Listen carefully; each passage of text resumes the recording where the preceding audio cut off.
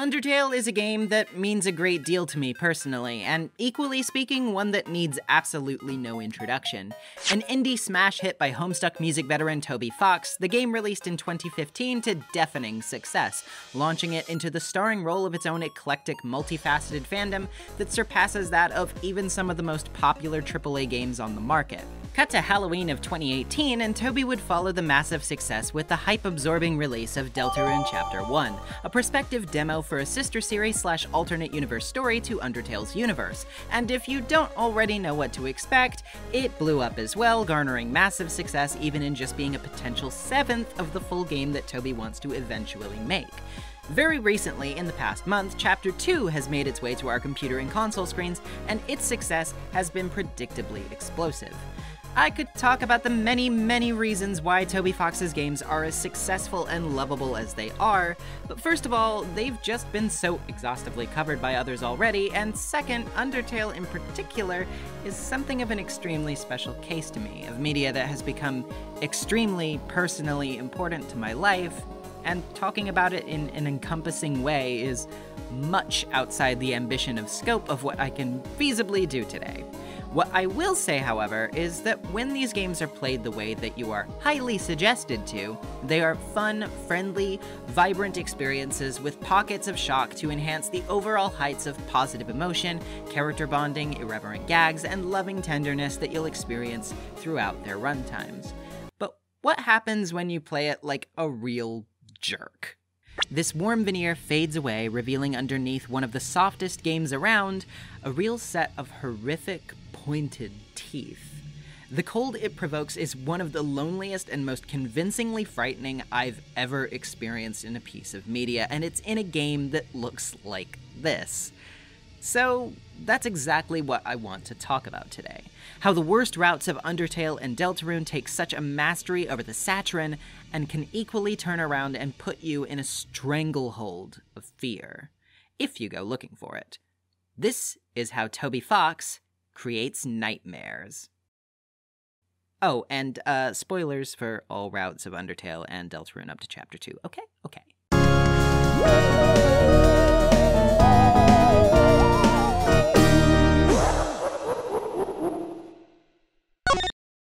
Undertale, for those of you living under a rock, is a game with, ultimately, a pretty simple premise. It's a JRPG-style adventure in the same vein as something like Mother 2 or 3. You follow a pretty simplistic path through a kooky and crazy world filled to the brim with memorable, lovable characters, hilarious and quirky events, bizarre enemies, and a kick-ass soundtrack. The around 6-hour adventure will, however, take you through slightly different versions of the path depending on your decisions. Yes, Undertale is one of the most truly reactive games I've ever played when it comes to branching choices.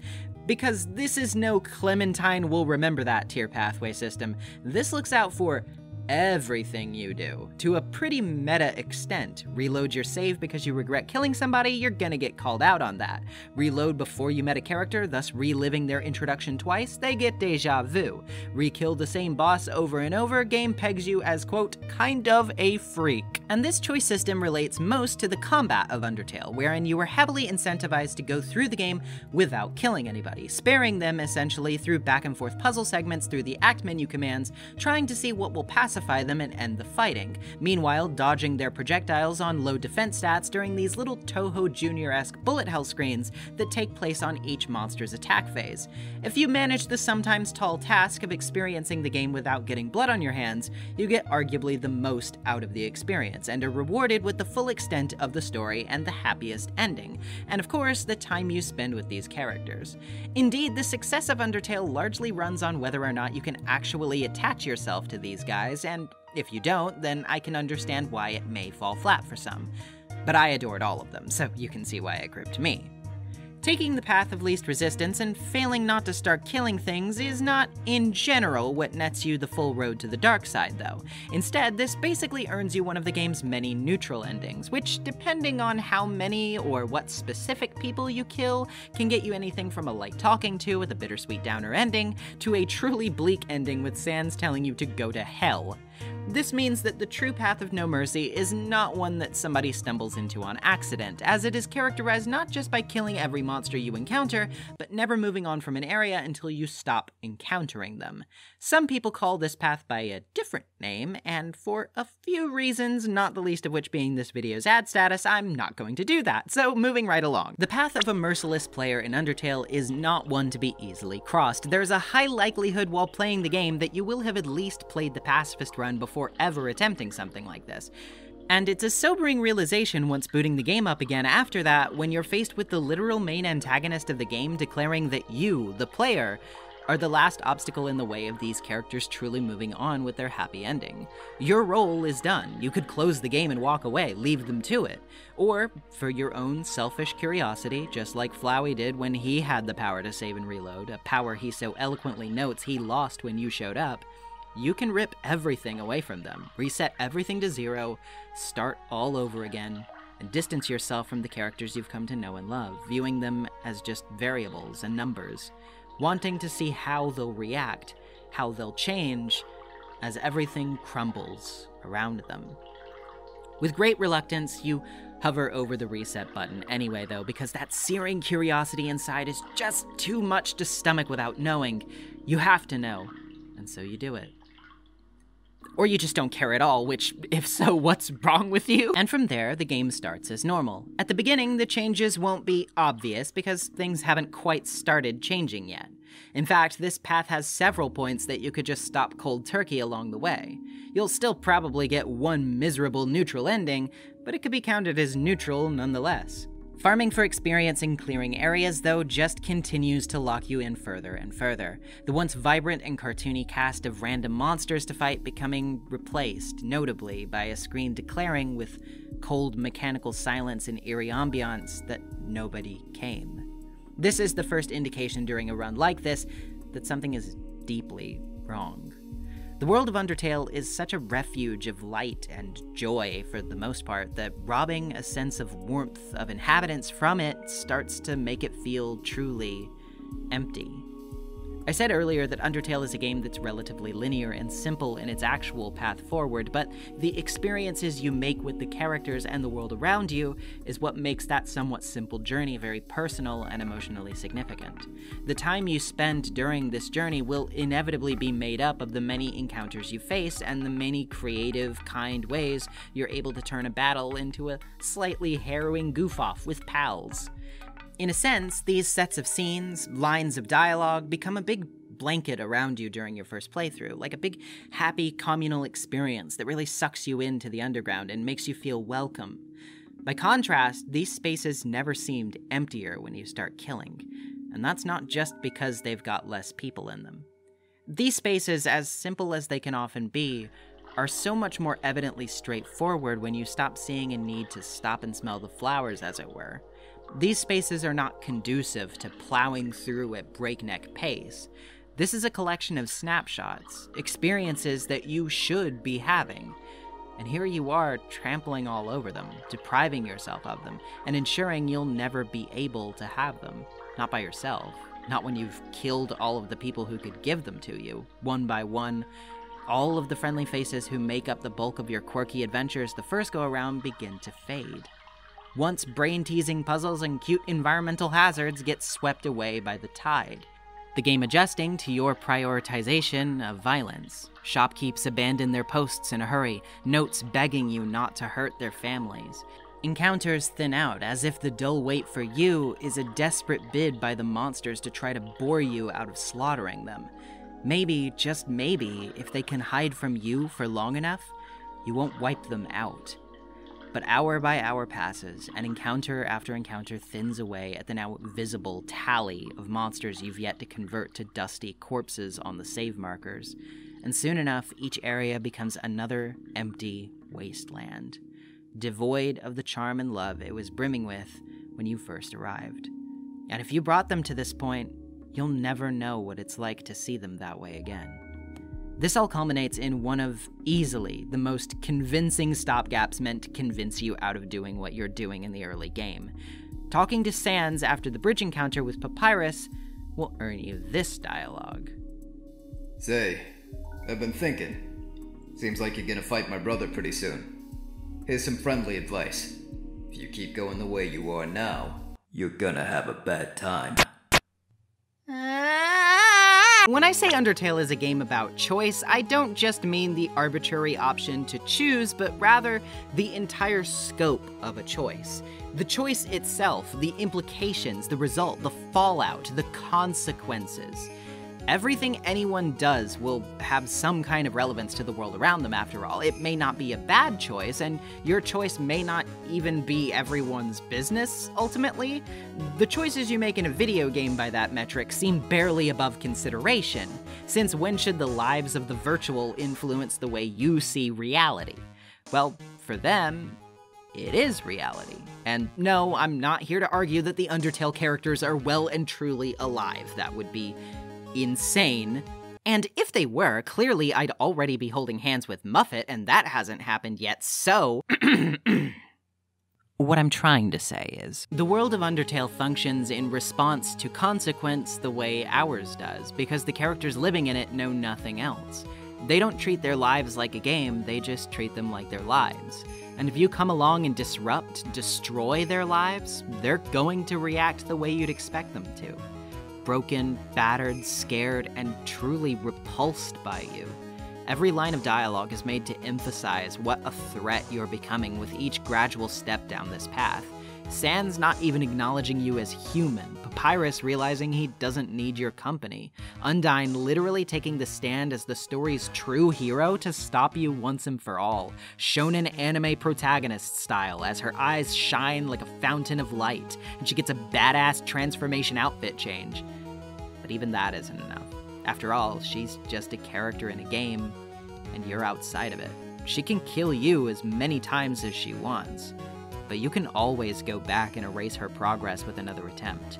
Attempt after attempt, you can learn to read her, and when she'll never be able to read you. And inch by inch, you'll close in on what seems like a mountain's gap of skill as it becomes more and more negligible, until eventually, you kill her once. And that's unfortunately all it takes. Another friend buried, another memory ruined, perverted, gone. Another area is haunted by the hallowed tombs and empty walls that once housed so much life. The life you put a silence to. And now there's no joy, no fanfare, no incident. You are alone, and you have nobody but yourself to blame. If you were as profoundly attached to the characters of Undertale as I was by this point, you'd start to realize you just may have started to scare yourself. It's an intoxicatingly frightful thought, isn't it? To imagine yourself capable of such emotionally lofty things that crush you so noticeably. Is consequence all it took for what seems like a routine grinding session in an RPG to become so heartbreaking, horrifying? How many times have you done this very type of thing without blinking, without even giving it a second thought?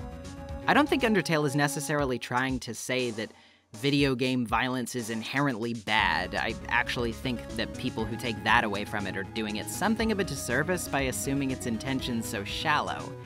But it certainly wants you to think about violence and how oft desensitized we can be to it under certain contexts. And it sets out to provide those contexts clearly and concisely while contrasting them with elements we don't often get thrown into the mix. Elements like, say, this heavy burden of conscience that plagues us every moment of this miserable, murderous run. It has no interest in standing aside and letting us walk neck deep into hell without a word. Overbearing or not, it wants us to know exactly where we're treading. And it wants to know if we're truly cold-hearted enough to hear that and keep going anyway. By the time you've reached Hotland, it becomes more apparent than ever that these spaces aren't meant to be empty. The well-timed interruptions of fun gag calls with Alphys and the absurdist comedy of your many encounters with Mettaton are swept into quiet, uncomfortable obscurity.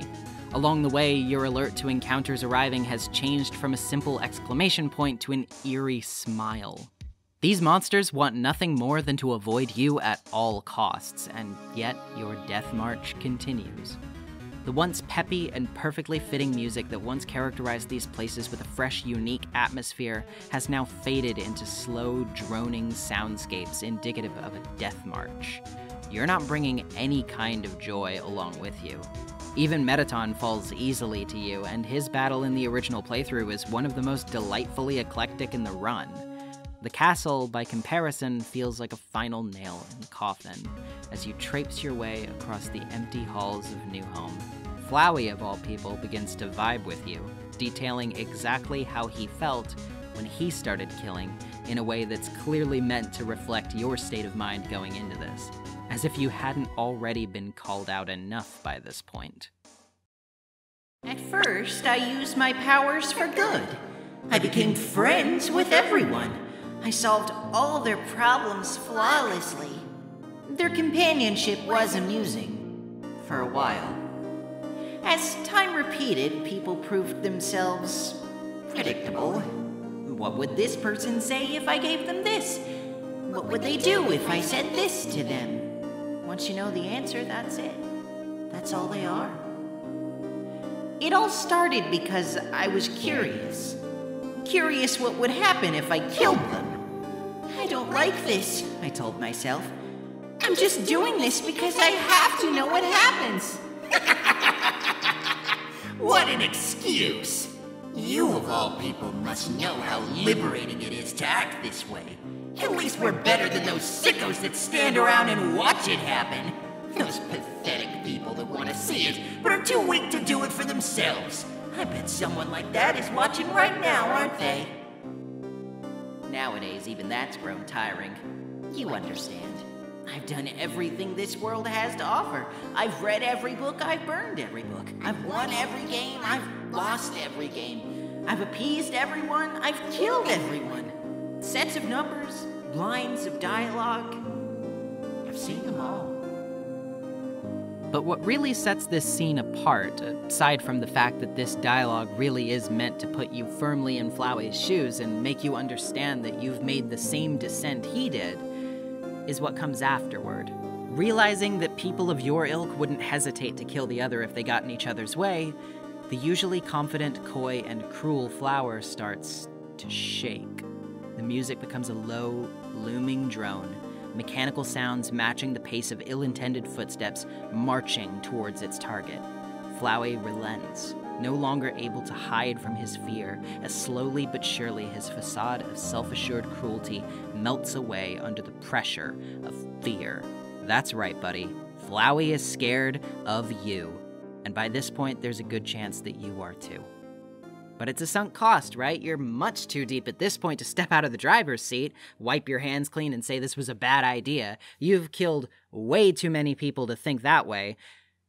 When you arrive at the Judgment Hall, you're pretty sure you know how Sans is gonna take all of this. Oh, Jesus! Oh, God! What the hell is happening? Yeah, everybody knows by now what Sans is like to fight. I'm not actually gonna spend much time talking about his fight, just because I don't find much overall about it particularly frightening, at least in the thick of it. Most of the fear comes from first exposure, and then as it winds down. It's hard not to be a little hyped, actually, when Megalovania begins to play, as it is obviously one of Toby Fox's most famous compositions for a very good reason. It just slaps.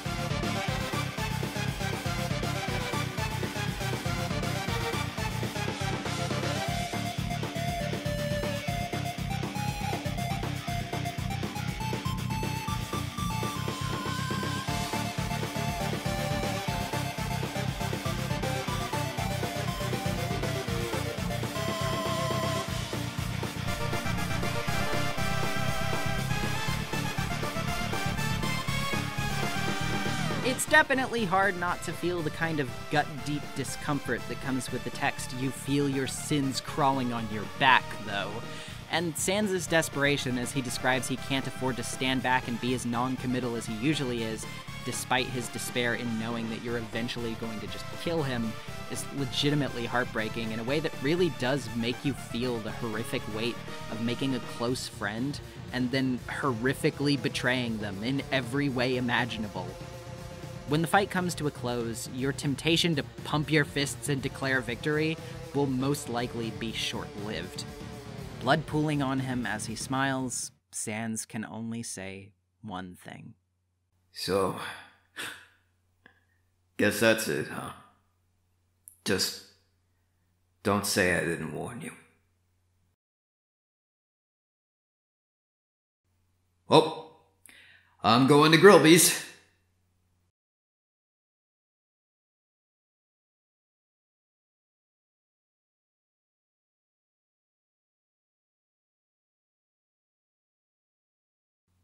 Papyrus, do you want anything? And though it's a small detail, easy to miss for most, you've been killing for so long you will no doubt notice the telltale signs. The sound of the dust evaporating in the air as Sans dies off screen, and your level increasing from 19 to 20. It's a hollow victory. It means little else than bragging rights for defeating a hard enemy. But he was only so difficult because he was so desperate to get you to stop, and you still didn't listen. You continue into the next room, only to cut Asgore down within seconds, Flowey bursting onto the scene to deliver an overkill of a final blow just because he's so terrified of what you've become that he's losing all face in a last plea for his own miserable life, before you also cut him down, ruthlessly, over and over until there's not even a scrap of him left. And oh boy, okay, this bit's going to be controversial. Hey, you know this screen, the one with the smiling kid? I know you guys love to draw Kara here and pin all the blame for the murder run on them, but here's the thing, geniuses, this is you! You overwrote Frisk's opportunities. You killed their and your friends. You reduced this world to nothing. Why do you think this character is named after what would almost inevitably be your own name that you inputted at the start? You are the unseen hand guiding Frisk on their journey. When you play the game like a pacifist, you create no need for a repulsive reflection like this because it doesn't exist. When you play it like a monster, you get a fittingly monstrous face staring you back because that's what you've signaled to the game. You've flagged that this, leveling, gaining experience, and killing people to earn that, is what matters most to you. Not friendship, not puzzles, not bonding, not small intimate moments. This is what you've craved. This is what reflects you best. This is not just some separate character that you can shove all responsibility onto. Sure, Kara has some lore of their own, don't get me wrong, I know that. But there's also a reason why Toby would name them after you, right? Every choice in Undertale is very methodical, very deliberate. This, of course, also pertains to its characters. They're three-dimensional. Even villainous characters have nuances throughout Toby's narratives. They're not just embodiments of evil for evil's sake. So why would this be any different? Why would the spirit of some random dead kid be pure evil, if not to reflect clearly and sincerely to you, who they've likely been named after, the evil you've sincerely done? It's a hard pill to swallow, and I think that's why a lot of people stay deliberately obtuse about this point. But Undertale is a game that makes you accept responsibility, and if you've reached this screen, there's really no more escaping it now. After all, you've gotta live with these choices you've made and all of their outcomes. It's why the game is so insistent on punishing you with a cursed save file for this. You can blame your own actions on this invisible Kara all you want. The fact remains that you'll never escape them so long as you're unable to acknowledge that they are you. Right. You are a great partner. We'll be together forever, won't we?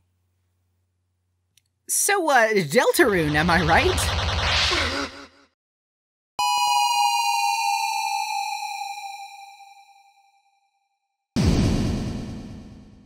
The pseudo-sequel/AU alternate universe smorgasbord recently released its second chapter, and up until its release, you'd be forgiven for thinking that there wasn't necessarily an equivalent to what we just talked about lurking within it. After all, the narrative emphasis of player choice not really mattering much is emphasized within it from the start, with your create a character screen leading to a complete scrapping of your product and being placed in charge of the player character Chris instead. Not only that, there are many early choices offered to you under the guise of branching answers that either have little narrative difference from one another, or are outright ended before you get a chance to answer at all. This results in a first chapter that, at most, is possible to be an asshole in, but not really be a murderer within.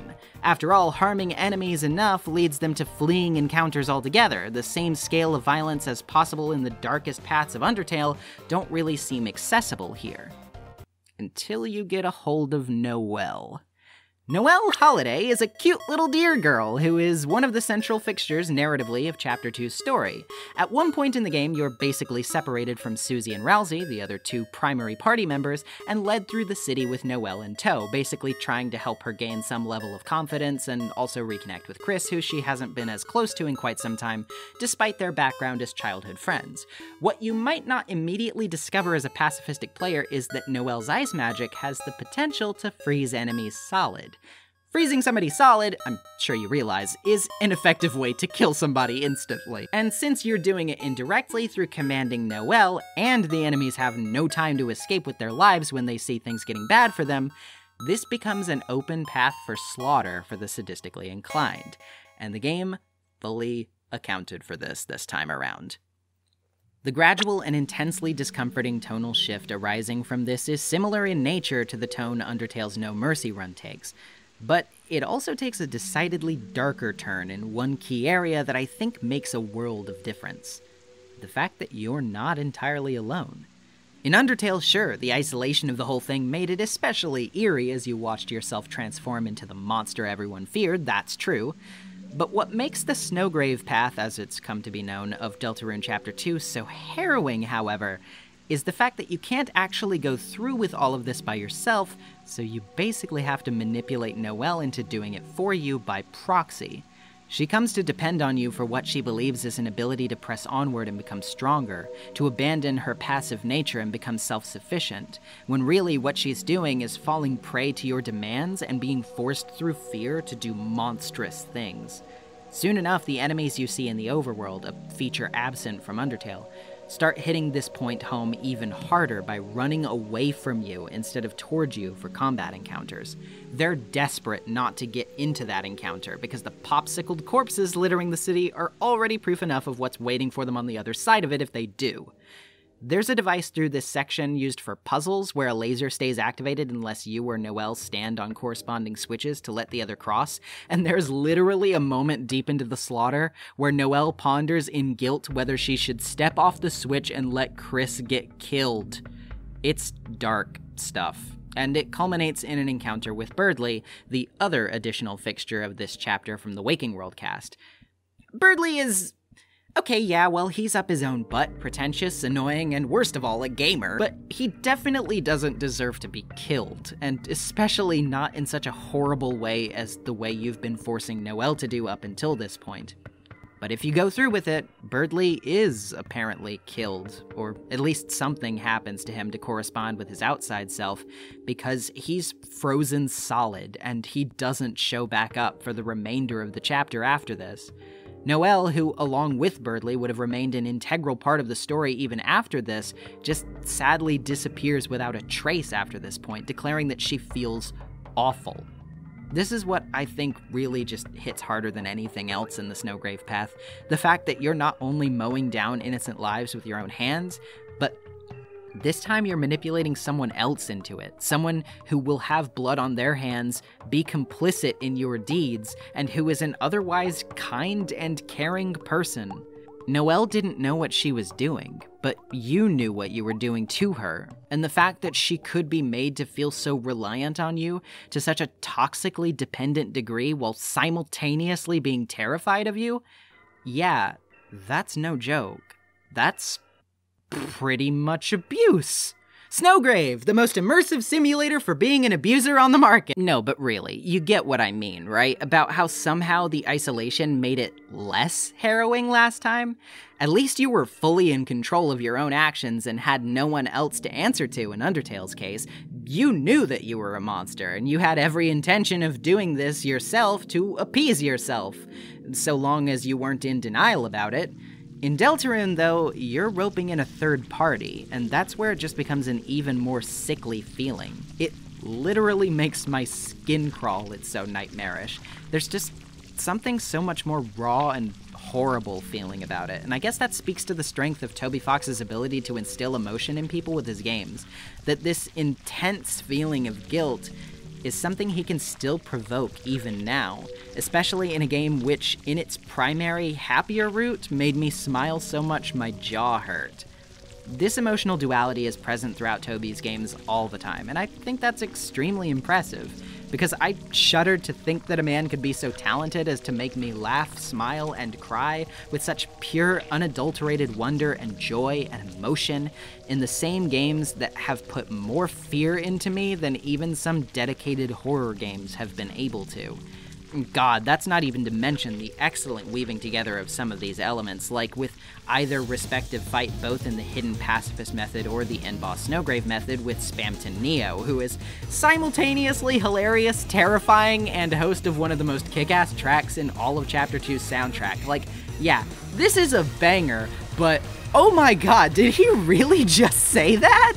Oh, and hot take, I guess. I thought this was obvious, but Chris isn't evil either, guys. I know, it's so tempting to jump right back onto the child in the green shirt is inexplicably evil despite everything about Toby Fox's characterization and writing habits contradicting me on that, but hey, people will literally adjust to any kind of narratively incoherent explanation in the world if it takes uncomfortable personal responsibility off of their shoulders specifically, so I guess you guys are getting uncomfortable again. Before I go today, though, there is one last terrifying bit of these games I wanted to mention, and it's extremely iconic. It even comes from the pacifist run of Undertale, so it's likely most people will know exactly what I'm talking about. But I think it's prudent to touch on because I think it's the perfect way to concisely wrap back around on what I've been getting at here in regards to Toby Fox's mastery of a sort of tonal duality. That moment of Undertale is the fight with Omega Flowey.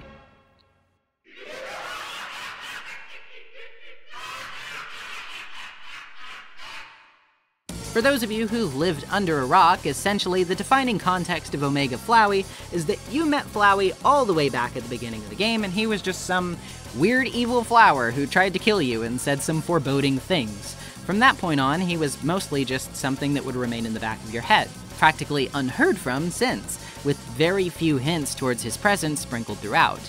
In remaining pacifistic, denying his declarations of the world being kill or be killed towards the game's opening moments, you've essentially been playing the pacifist run in direct defiance of his outlook, each tough encounter you clear being further proof that compassion and care, while sometimes the harder road to travel, is the one that is ultimately the most worth it.